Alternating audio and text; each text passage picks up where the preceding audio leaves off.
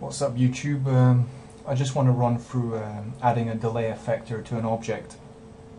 So usually effectors are kind of associated with the cloner or the matrix objects, but you can actually in fact use effectors with just standard objects as well, even though there isn't an option to place effectors, and you can't actually use them as kind of modifiers.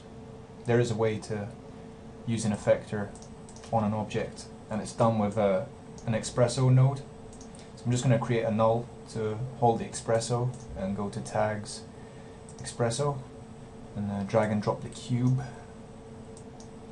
Now if we right click, go to new node, motion graphics, there's a sample node which is not very commonly used, and if I just duplicate the cube, hold down Control and click and drag, and I select Object, the red tab, and then Object, and I link that up to, select the red tab and choose Global Matrix, and do the same over here as well, except on the blue tab, Global Matrix, and hook that up to Global Matrix here, and then also the input Global Matrix to Global Matrix, like this. So that these two are the same objects.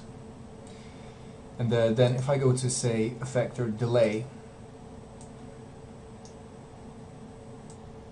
I'll just put that there, and select Object from the red tab again. Actually, before I hook this up, I'm gonna animate this. So go to frame 0, push it back, go to coordinates and just set some keyframes for position, and I'll go to frame 30, move it along,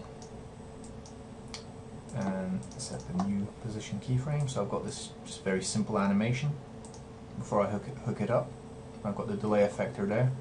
So I'm going to add some spring to this animation using the delay effector and nothing else.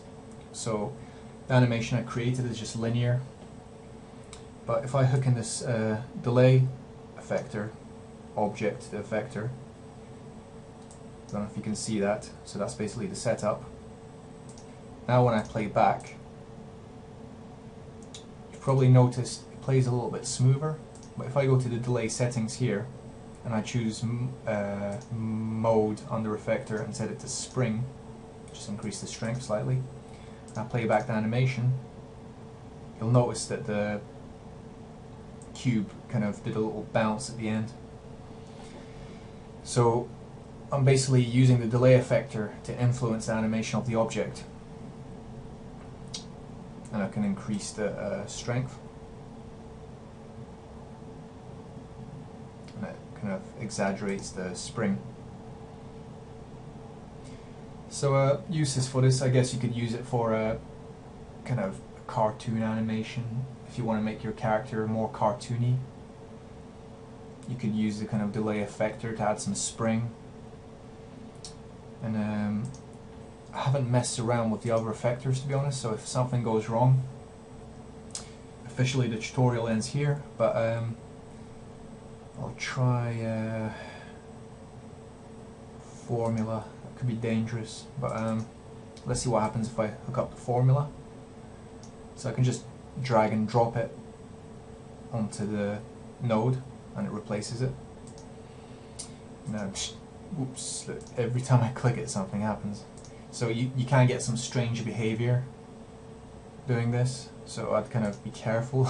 Every time I click it, the cube kind of gets more and more massive. Absolute scale, jeez, 0.1. Yeah, every time I click it something seems to be happening. As you can see, something just crazy happens. But yeah, just basically wanted to show you how to hook up an effector to an object, and you can play around yourself. Thanks for watching.